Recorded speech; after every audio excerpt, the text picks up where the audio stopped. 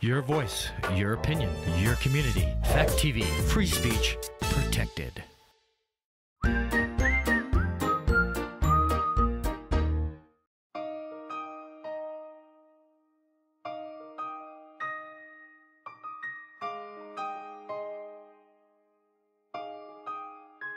I can only imagine what it will be like when I walk by your side.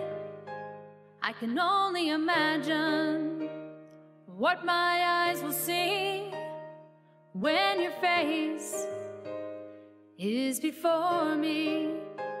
I can only imagine. Yeah.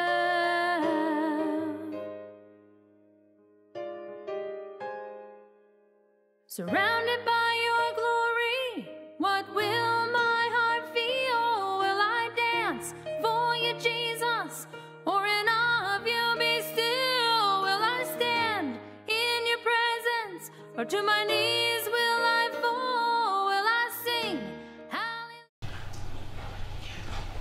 Dr. David Jeremiah has started a new series, written a book called The Great Disappearance. I have a copy of that book and I enjoy it very much because it talks about what will it be like on that day of great disappearance. Are you thinking about that day? Have you given a whole lot of thought about what that day is going to be like? Try to imagine, if you will, two working side by side and having conversation, and one will turn and the other will be gone. Spouses laying one side by side, one wakes up and the other is gone. Kids in their cribs, babies, parents go to wake them up and they're gone. Try to think what the world is going to be like. There's been all kinds of conspiracy theories that we've heard over the last number of years and all of that. And I really have to wonder in my own heart and mind, what kind of conspiracy theories will go out on that day? That day of the great disappearance. I've decided what I'm going to do over the next number of weeks is do a series on the second coming of the Lord Jesus Christ. I thought that would be kind of fitting, considering that we are thinking about and celebrating the first coming of the Lord Jesus, when he left heaven, came down and took on flesh and became this human being for you and me, so that he could die upon the cruel cross of Calvary. Tonight I'm going to be speaking on 1 Corinthians chapter 15 and what the importance of his death, his burial, and his resurrection really is. I wonder how many times have we really considered that and thought about it. What that really means for you and for me. So that is tonight at 6 o'clock. Oh, by the way, I'll just give another advertisement before I get started. Next Sunday night, 6 o'clock in Charlotte here. Please tell everybody you can. Invite all your friends and your enemies and your neighbors and everybody else to come out to this cantata. They will hear the Word of God in music. So make sure you invite a lot of people. As we celebrate the first coming of Christ, but I want to spend time now for the next number of weeks celebrating and thinking about the second coming of Christ. How many of us really realize that there are two parts to the second coming of Christ?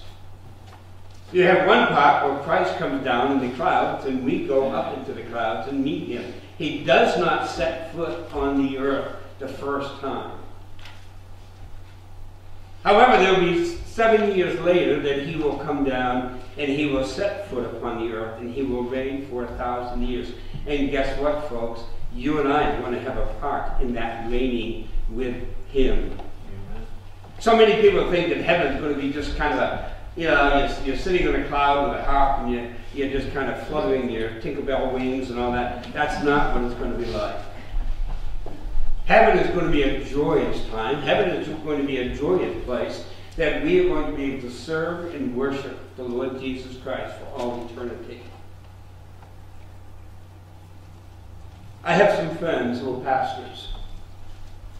And when we talk about the second coming of Christ, many of them have a hard time teaching on, and many of them even have a hard time in believing the first part of the second coming of Christ. They have a hard time believing in the rapture. Now, the word rapture is not found in the scriptures, but it does mean to be caught up or to be taken up. We believe here at CCC in a literal rapture of the church, where one day the trump of God will sound, and the dead in Christ will rise, and then we who are alive will be caught up together with them in the clouds. That is going to be a glorious day. I want to look at it as a great day. Give me Zephaniah 1:14, if you would please. Listen to what this says. The great day of the Lord. Let me ask you a question. Do you think that that will be a great day? Amen. A great day when all of a sudden we're no longer here, but we're there standing in front of Him or bowing before Him and seeing Him. It says the great day of the Lord is near. And I love the way that Zephaniah says this, because it says the great day of the Lord is near. It is near. Once again, if God says it once, it's important. But if God says it twice, guess what? It's doubly important. And what is Zephaniah saying? Hey folks, look, the great day of the Lord is near. It's near. Be ready for it. I have to wonder, how ready is the church? How ready are we? How ready am I? Am I ready for the second coming of Christ? At least the first part of the second coming of Christ, the rapture to be taken up? I remember as a young preacher, I would say, I'm not really ready yet because I'm not done my work. Failing to remember or to comprehend that if God takes me up in the rapture, I'm done my work. Because He's not going to take me up before. So wait a minute, I can no longer say, wait a minute, Lord, I got some more work to do. God's going to say, no, it is done. Amen. What was required of you is done. So Zephaniah goes on and says, the great day of the Lord is near. It is near and hasteneth greatly. It's coming faster and faster and faster. How many think that 2023 just has flown? I don't know if it's my age or what, but by golly, 2023 has flown by very, very quickly. Well, Zephaniah is going and saying, look, the great day of the Lord, even hastens. It's getting faster and faster. It's getting nearer and nearer every moment. And he calls it the great day of the Lord. Let me ask you a question. Do you think that the rapture of the church, the taking up of the church, is going to be a great day? You bet it's going to be a great day. Matter of fact, we're going to get into this in a few moments, but we're going to see what the Apostle Paul and even the Apostle Peter go and say, guess what? It is a day of hope. Amen. I have a hope today. Now, the word hope does not mean wishful thinking. In the scriptures today, the word hope means to be confident or to have an assurance. Let me ask you a question. Are you assured of that day of the rapture, what we call the taking up of the church? Are you assured of that? Are you confident in that? Are you looking forward to that? Or are you one of those who are kind of sitting back and saying, well, I don't know. Could that really happen? Could God really do that? Let me ask you a question. Can God really do it? Yeah. You bet He can. You bet again. But let's look at a couple of scripture verses having to do, first of all, with the believer's hope. Give me 2 Timothy chapter 4, verse 8. This is just to help us to see, kind of setting the foundation for us today. It says, henceforth there is laid up for me a crown of righteousness, which the Lord, the righteous judge, shall give me when? At that day. Now, we have the day of the rapture, the day of the taking of the church. Following that day of the taking of the church, there is going to be what we see in Scripture as the judgment seat of Christ. Now, the judgment seat of Christ is a whole lot different than the great white throne judgment. The judgment seat of Christ has to do with believers. The judgment seat of Christ does not have to do with condemnation. Romans 8:1, there's therefore now no condemnation. It does not have to do with that, but what it has to do with God handing out rewards, or crowns, if you will, for the work in which we have done here on earth. Take a moment, if you would, just to think in your own mind. What crowns have I earned? Have I served him with all that I have? Have I loved him with all that I have? Do I trust him with all that I have? And is there going to be a crown of righteousness for me? Is there going to be other crowns that God is going to give? There's 5 crowns that he's going to give that will go with us. Are we going to receive those crowns on that day? Paul the Apostle says, yeah, there will be a crown of righteousness for me. Why the righteous judge is going to give me at that day, and not to me only, but unto how many? All them also that do what? Love his appearing. Let me ask you a question. Do you love his appearing? Amen. Are you to the point in your life where you say, Lord, even so, like John said at the end of the book of the Revelation, even so, come quickly, Lord Jesus? Amen. Or are you like I used to be, saying, Lord, not yet, I got too much to do, Lord. I got too much on my agenda. And then one day God had to speak to my heart and say, Harold, your agenda doesn't matter. I have an agenda. I will not be late. I will not be early. I will be right on time. It's his agenda. I think that maybe that's something that we as the church really need to have to come to comprehension with, or come to grips with, is wait a minute, it's no longer my agenda. It has to be his agenda. And Paul goes on and says, look, not to me only, but unto all of them also that love his appearing. We need to get to the point in our Christian experience where we love his appearance. Lord, I can't wait for you to come back. Lord, I'm expecting you to come back. Lord, I'm anxiously waiting for you to come back. Give me 2 Peter chapter 3, verse 14. Wherefore, beloved, seeing that you look for such things. How many of you are looking for the day of the rapture, the day of the taking up? The day of the time in which the trumpet of God is going to sound and the dead in Christ shall rise. There'll be a shout from the archangel. Are you looking forward to that day? Paul says that the loving of his appearance. Peter says, looking for that day. I think the church needs to spend more time looking for the day. Let me share with you something that God has really spoken to my heart about lately. So many people are trying to read the signs.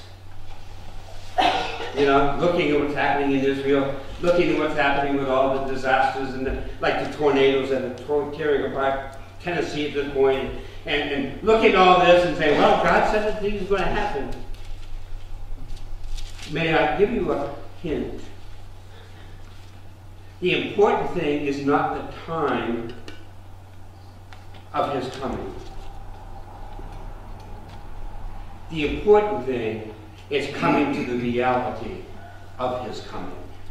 Believing he's coming. Not just simply wishful thinking.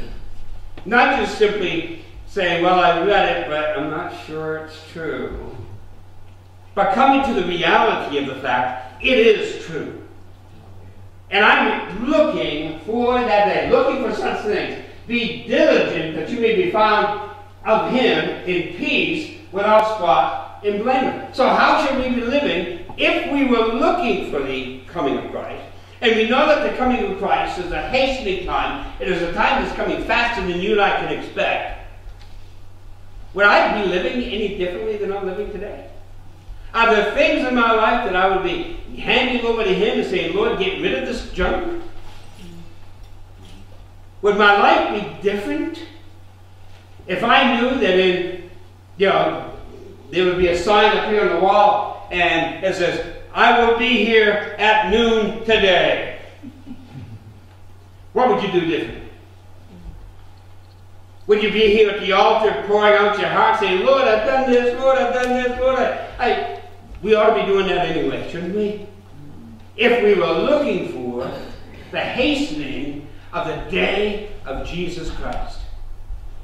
So you have the Apostle Paul saying, loving his appearing. You have the Apostle Peter saying that we be found in him in peace. Do you have peace about it? Do you have confidence about it, knowing that when the trump does sound and the great archangel shouts, that you're going to be one of the ones caught up with him? I am. I know that that's going to happen to me. Oh, yeah. And do you know it? Are you confident of it? Are you assured of it? It's a great day. As Zephaniah said, that great day is near. That great day is near. Do you believe that it's near? Give me Hebrews 6, 18 and 19. Watch this. That by two immutable things. Immutable. Who knows what that word means? Unchanging. Alright? So, the writer of the book of Hebrews says, look, there are two things that will never change. Two immutable things in which it is impossible for God to lie. So if God says to you and me that there will be a day that the trumpet of God will sound and the dead of Christ shall rise, he was just lying to us, right? He was just saying to us, well, I want you to get excited about something, but it's not really going to happen. Is that what he did? Or is it going to happen? It's going to happen. Two immutable things. God cannot lie, that we might have a strong consolation, a strong hope, strong confidence, who have fled for refuge to lay hold upon the hope set before us. Let me ask you a question. What is your hope set on today? The Lord Jesus Christ. Amen. I tell you what, he is the only one that we are to put our hope on. My hope is built on nothing less than Jesus' blood and his righteousness. My confidence, not wishful thinking, my hope is built. So he goes and says, the hope set before us, which hope we have as an anchor of the soul. Is your looking for the hastening of the day of Christ? Is that what you're anchored in? Christ, you're coming back. Christ, you're coming back soon. Christ, that day is come, and it's coming nearer and nearer and nearer. We could be the raptured generation. Do you believe that? Yes. I do. And he says, look, your consolation, that is the anchor of the soul. And I love this, isn't it? Both sure. What's that mean? It's going to happen. And steadfast. It's sealed in heaven. And God will not break his seal. He cannot break his seal. It's steadfast. It's sound. So he says it's both hope, sure, and steadfast, in which entereth into that within the veil. Are you going to enter the veil? I am. I am. I'm expecting, and I'm going to be honest with you, I'm expecting not to see death. I'm expecting to be raptured up. That's how close I believe it is. Now let me give you the reason for our hope.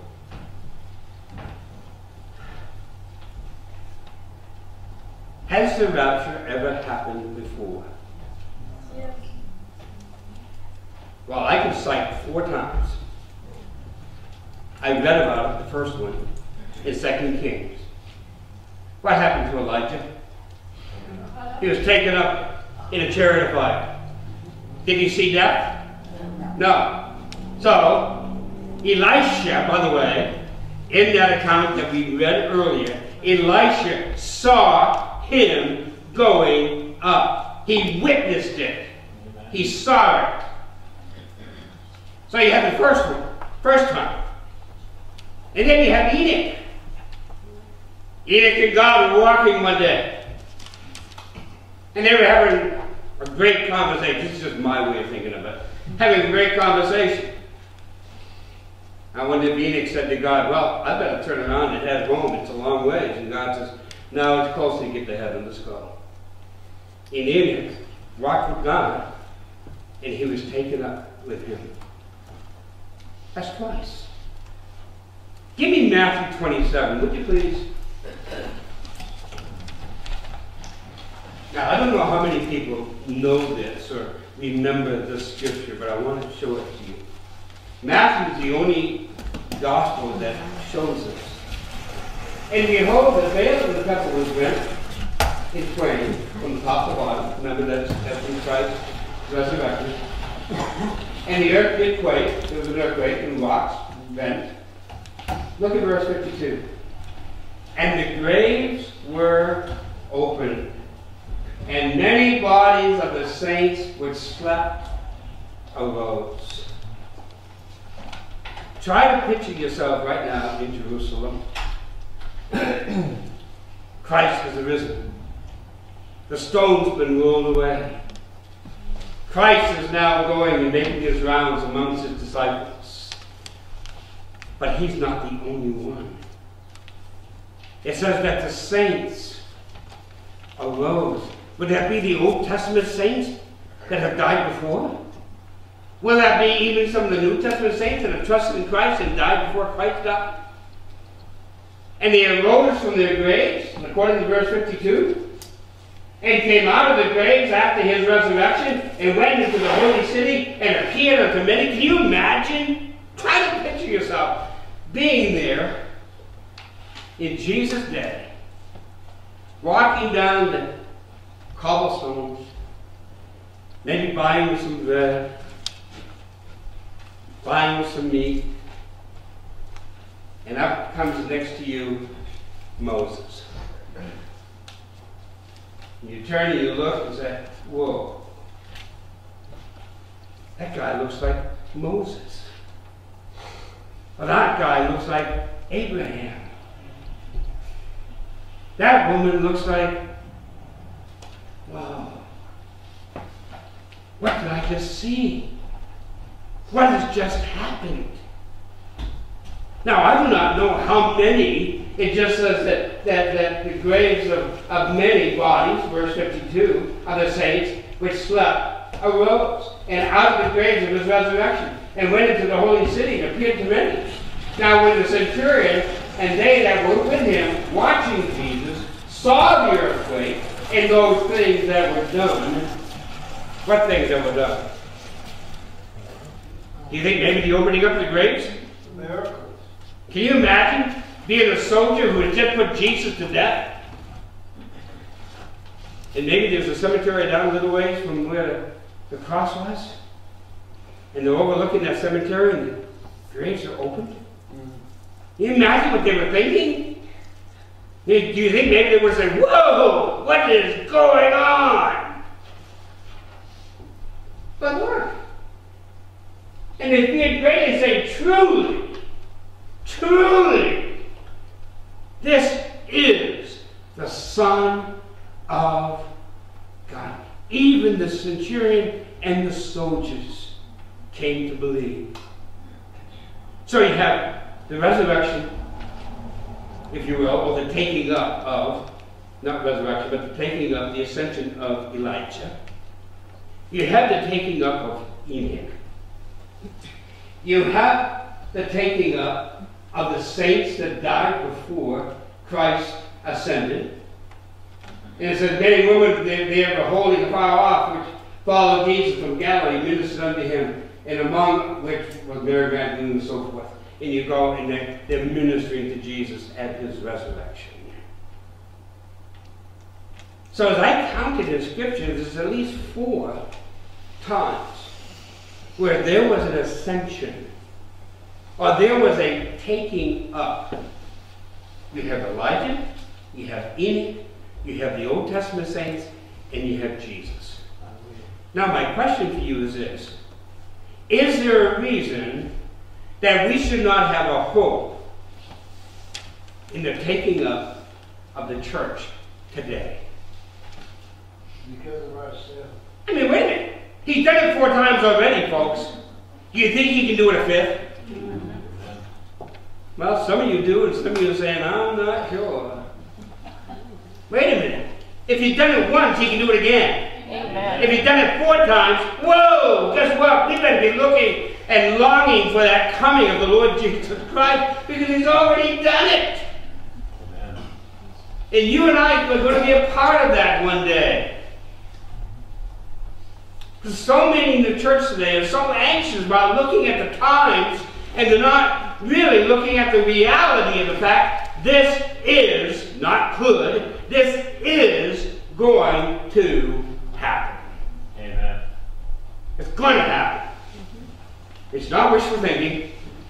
It's not just trying to scare people into heaven and all this other stuff. No, that is not it. The greatest truth you and I ought to be thinking about is not the timing of his coming, it is the reality of his coming.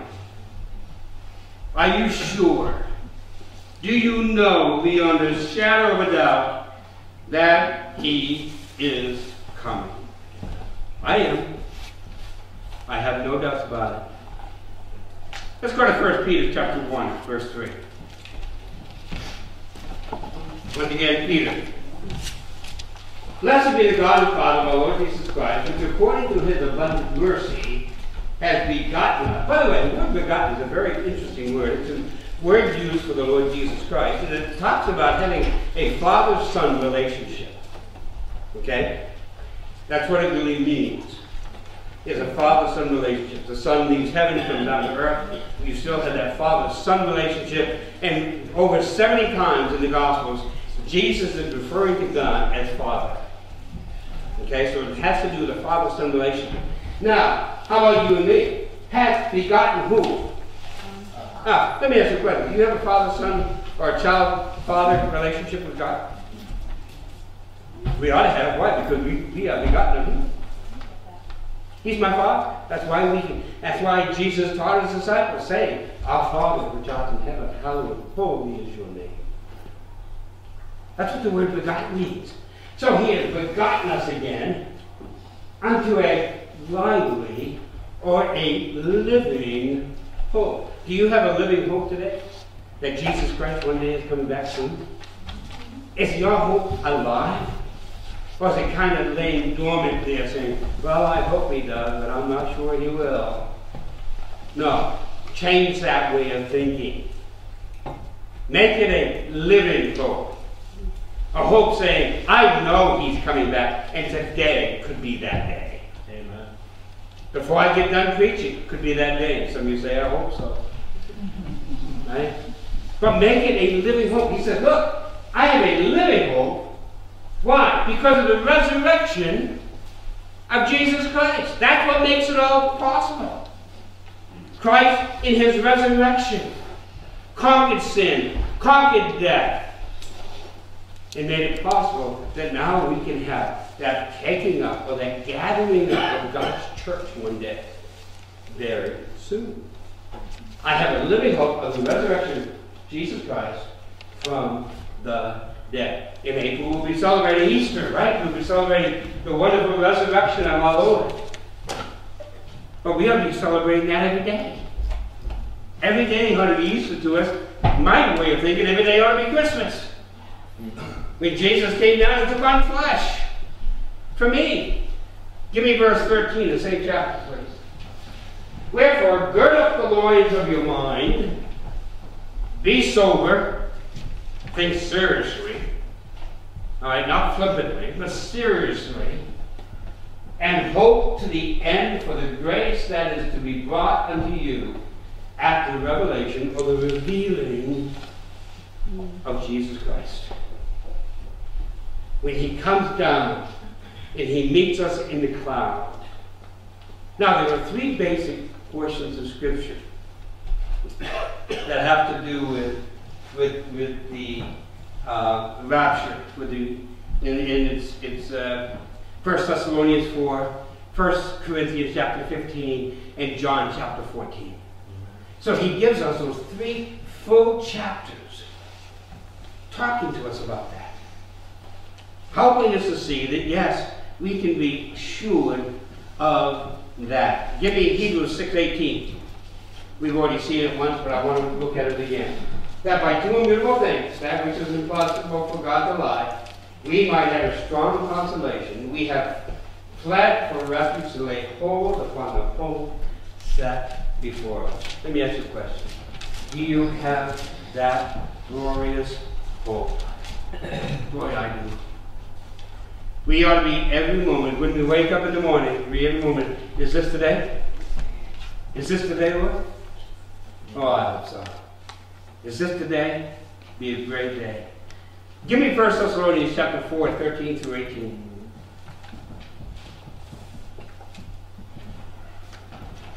Watch what's going to happen. I would not have you be ignorant, brethren, concerning them which are asleep. Well, unfortunately, in my view, now I'm not talking about CCC in particular, but I really think sometimes the church is really lacking. The church is really sleeping when it comes to the glorious appearing of the Lord Jesus Christ. We're not living as if we expect him to be appearing any moment, at any time. You know, we're like what Peter goes and says, you know, that people are saying, hey, Peter, he hasn't come back yet. It's already been 1,000 years, Peter. Where is he? Come on, Peter. And they start mocking him and laughing at him and scoffing at him because he's talking about the coming of Christ. And certainly a lot of people are doing that today, right? But 2,000 years. Where is he? I guess he's not coming. Oh yeah, he's coming. Amen. And he's coming soon. Listen to what Paul says in Thessalonians. I wouldn't have you ignorant, brethren, concerning them which are asleep, that you sorrow not, even as others which have no hope. Why is it that we are not to sorrow when we lose a loved one, as those who have no hope? Why is it we shouldn't sorrow? That doesn't mean we shouldn't sorrow, but not as those who have no hope. Why? Because we have the hope. I'm going to see him again. I'm going to see all those that have gone before me that you know, have been a part of my ministry, a part of my family, a part of my life. I'm going to rejoice with them one day. So I don't have to sorrow as those who have no hope, because I have a hope that one day, guess what? We're going to be together again. There's going to be a great homecoming. And that homecoming will be when God calls up his church to go be with him. So we don't have to sorrow as those who have no hope. For if we believe, and the word if can be translated because we believe, by the way. So because we believe that Jesus died and rose again, even so them which also sleep in Jesus will God bring with him. Now, you have a loved one that's in heaven. The cloud's going to depart, break open. Christ is going to descend. The saints are going to descend. Alice, Jimmy's going to take you by the hand and say, welcome home, honey. My dad's going to take me by the hand and say, welcome home, son. Those loved ones in which you know that have gone to glory are going to come with him and say, welcome home. Good to see you. Now we're going to spend eternity together with the Lord Jesus Christ. Boy, we got to wrap our minds around that and our hearts around that to say, yes, this is going to happen. This is not a fairy tale. This is not wishful thinking. Look what he says. Jesus died, rose again. Even them which also sleep in Jesus will God bring with him. Those that have gone before us are going to come down. We're going to come up and we're going to meet them in the clouds. But this we say unto you by the word of the Lord. So Paul is saying, look, I'm not just telling you a story that I dreamt about last night. God gave me this. All Scripture is given by inspiration of God. God gave me this. I was given it by the word of the Lord. That we which are alive and remain unto the coming of the Lord shall not prevent, stop, those who are asleep. By the way, we can be there at the cemetery, we can be looking, all of a sudden the thing is opening up. I'm sorry, you can stomp on it all you want, but you're not going to stop it. That's going to open up. Just like that.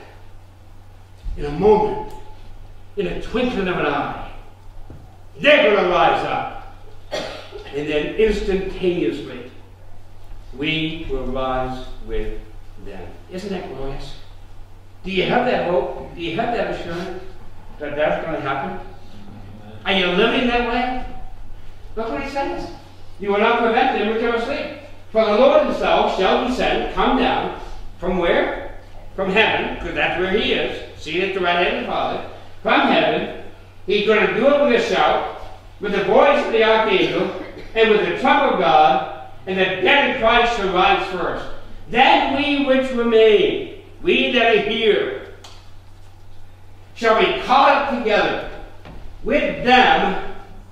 Who's the them? Those that have gone before us, that are going to come down with the Lord Jesus, and going to meet us in the clouds, and we're going to have a grand reunion as God takes us up to be with him. That's going to happen someday. And look, be caught together with them in the clouds to meet the Lord in the air. And so shall we ever be with the Lord. Therefore, or wherefore, comfort ye one another. Should it be something that I should be afraid of?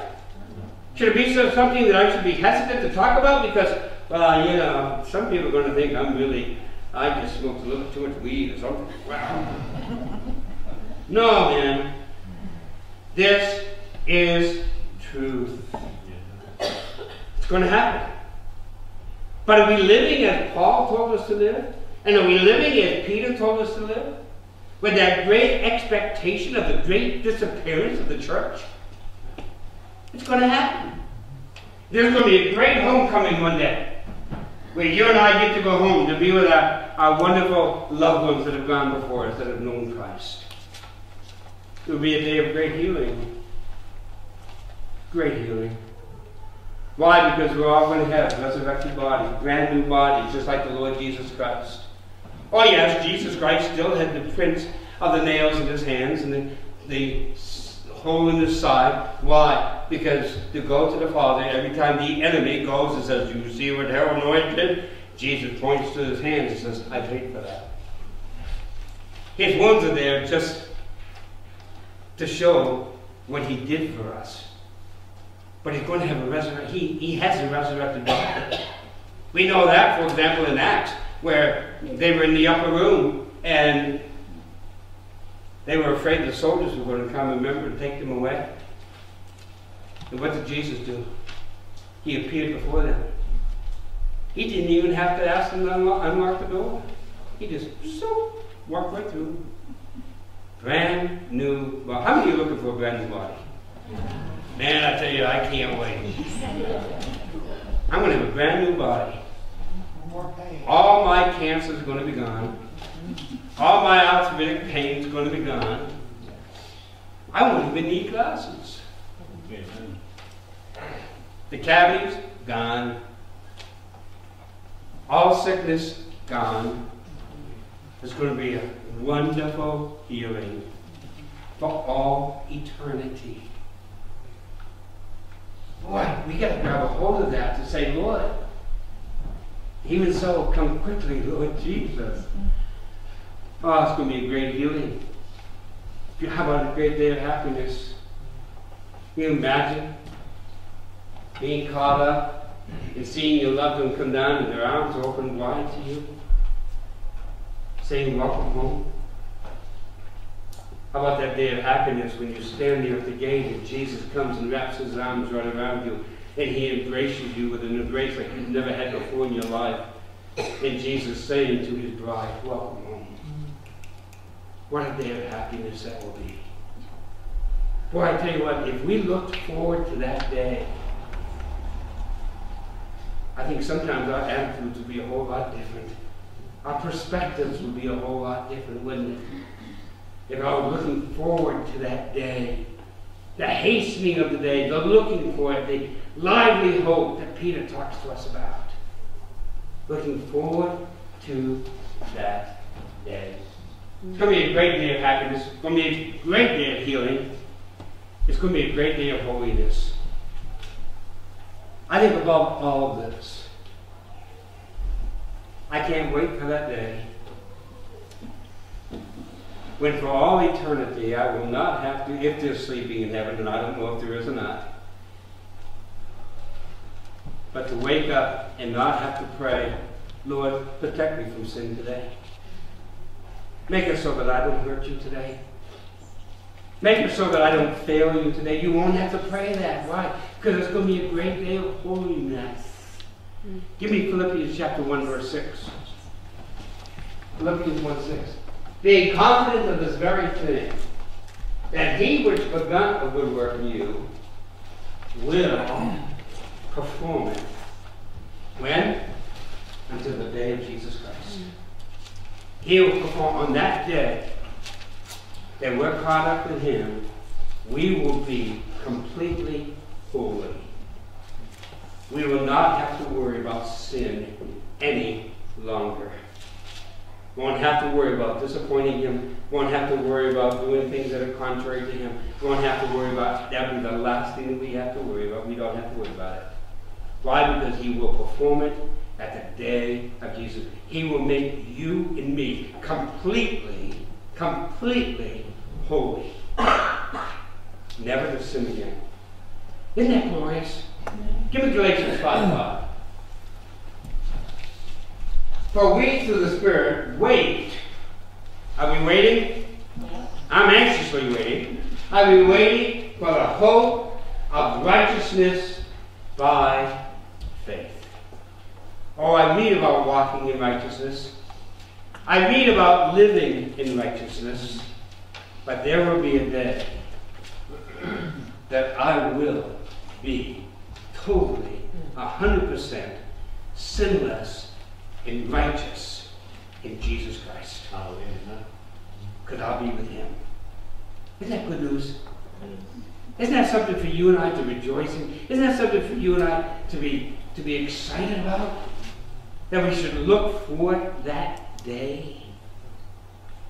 You know, as we look forward to Christmas, and we look forward to remembering the first time that Jesus came as a child and put on humanity for you and me to suffer what he had to suffer, to go through what he had to suffer. But that's just the beginning. Now we have this glorious hope that in 1 Thessalonians, one day the trumpet of God will sound, and a shout from the archangel, and the dead in Christ shall rise first. Then we which remain will be caught up together with them in the clouds. Boy, I hope you believe that. I know an awful lot of people who call themselves Christians, and maybe they are, but say, I can't believe that. That's a fairy tale. It is not a fairy tale, folks. And for the next number of weeks, we're going to be looking at scriptures to prove this is what the Word of God teaches.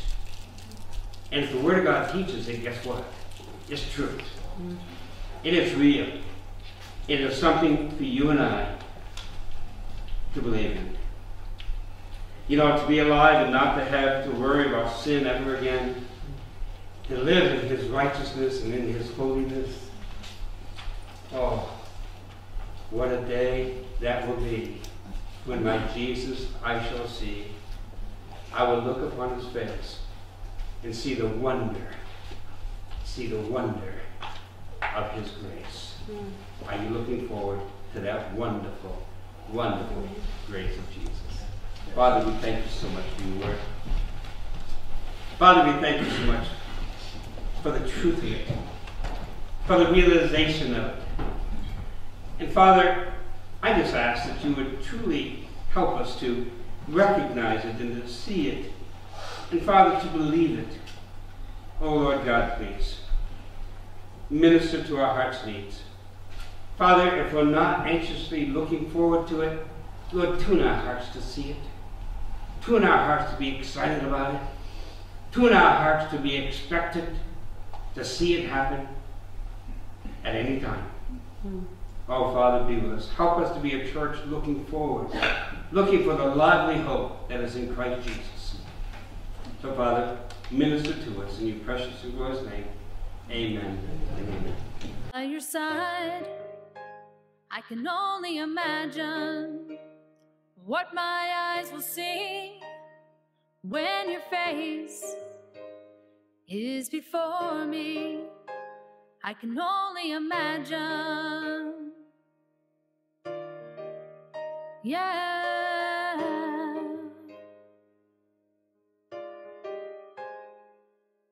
Surrounded by